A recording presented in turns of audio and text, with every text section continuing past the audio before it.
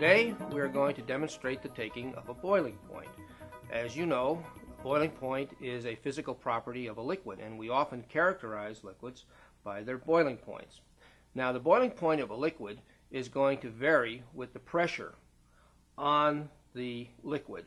And since these are going to be done in open test tubes, we're going to rely on atmospheric pressure, which is about 1 atmosphere or 760 torr. So the boiling point that we get is going to be very close to reported boiling points, which are called normal boiling points. The first thing that we do is we're going to go over to the cabinet, which has these little micro burners. These micro burners are sufficient for the types of boiling points that we have to take. So we're going to set that up. Here's our gas outlet right here. That hose on. We'll get to that later. This is, by the way, a device which actually lights the gas. We'll get to that. Another piece of equipment we have to have is a large test tube. The 4-inch test tubes in your equipment are really much too small for doing this type of determination. I clamped that test tube to the rack back here using a utility clamp, which doesn't have any rubberized clamps on it. The reason is that often boiling points get to be so high that they will melt the rubber around these clamps, and as a result of that, it's going to melt to and stick to the glass. Okay, so we're going to use a utility clamp without any rubberized clamps here. Put this on like this. Okay. And let's put our test tube in here like this. Clamp it in there. Doesn't have to be too tight, but you should get it secure. Now we're going to use this type of a thermometer. This is a thermometer that you have in your kit. And take this off. Now this is a 260 degree thermometer.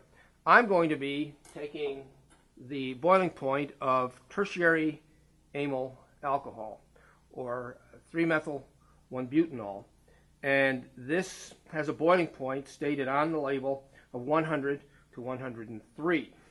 Now I want to assure you that you're not going to have this opportunity most of the time for your determinations, especially if you have unknowns. But I wanted to demonstrate the technique with something whose boiling point we already know. So what we're going to do then is to take a little bit of this, and I'm going to put a couple of milliliters in here, in this test tube.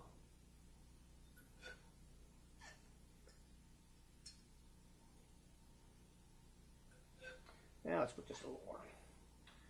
Okay, there. I have actually about 5 milliliters of liquid in here. Put that off to the side.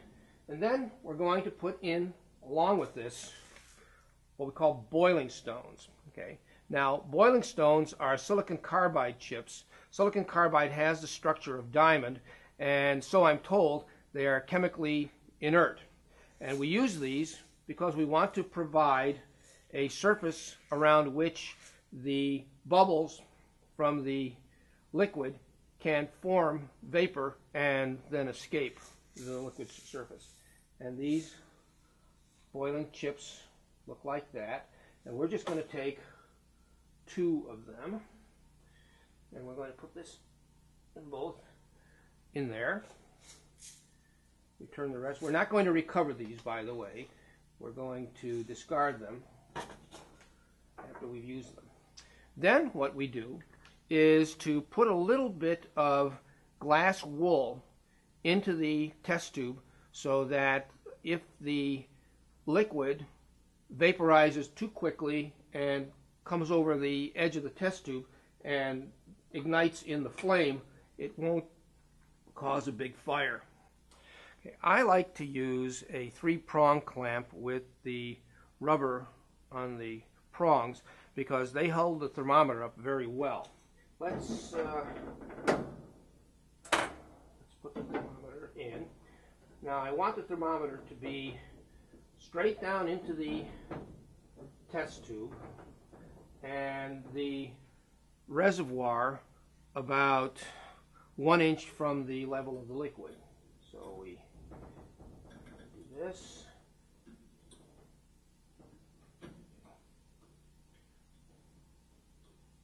We'll straighten this all up before we do our determination.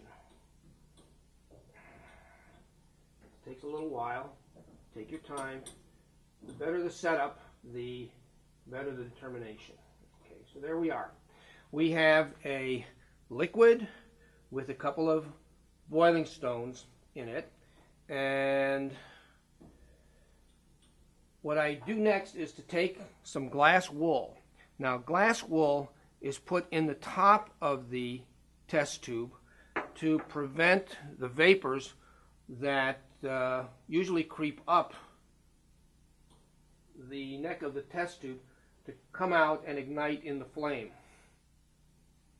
This is always a phenomenon which students find interesting. Okay, there we are. We're all set up.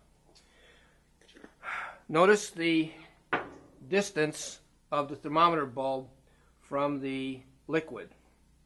We don't want the thermometer bulb to be too far up, and we don't want it to be too close. So this is about right. So there's our setup, and now we're going to start the determination.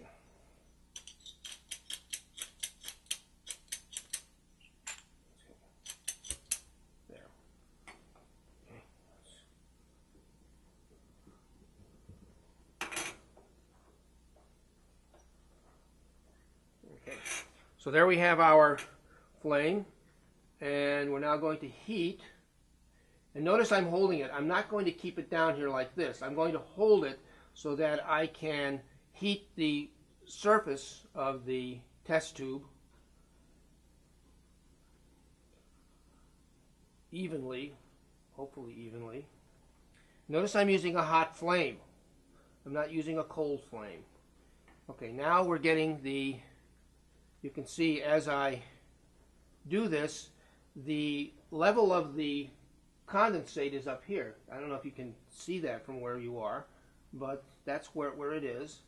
And it's creeping up slowly. As we said, the boiling point of tertiary amyl alcohol is about 100. And if you notice on our thermometer, right here, the temperature is approximately 97, 98. You know when the boiling point has been reached when you get active condensation off the tip of the thermometer and the boiling point levels off at some temperature.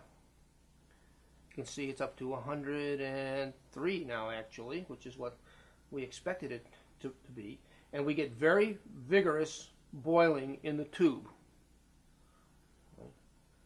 And so I would say that I would look at this and say that my boiling point is 106. Okay. And then we just let it cool down when the determination is done, and you turn off the gas. Let this cool down, and you can discard the liquid if you're not going to use it. Discard it in the waste container. And that's it.